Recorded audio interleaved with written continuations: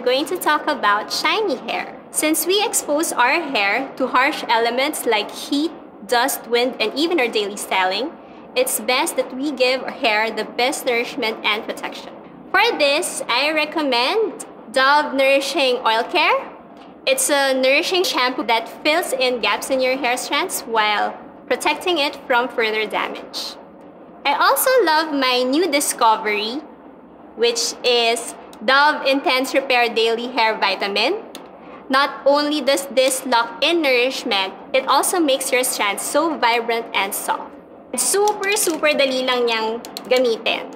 So just get one capsule. It comes in a blister pack, so just pop one. Cut the tip. You can twist it like this. And you'll see its contents. Pour it on your palm.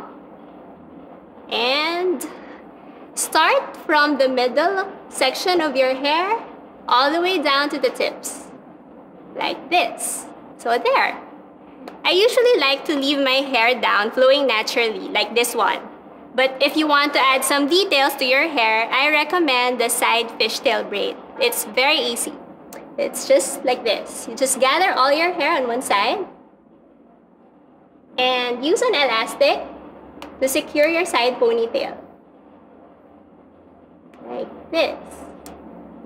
And then try to keep the ponytail as close to the head as possible. Then you just have to divide the side ponytail into two sections. Try to make it equal.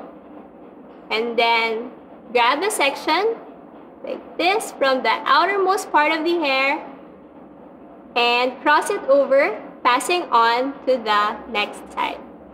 Do the same for the other side. Just grab a section from the outermost part of the hair and pass it on to the first side. You just continue doing the steps until you get to the end of your hair.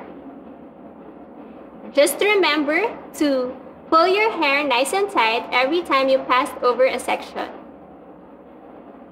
And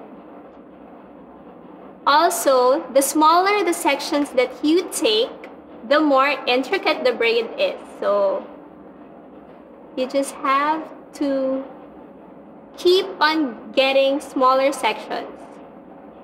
It may take some time for those with longer hair, but I promise it would look really great.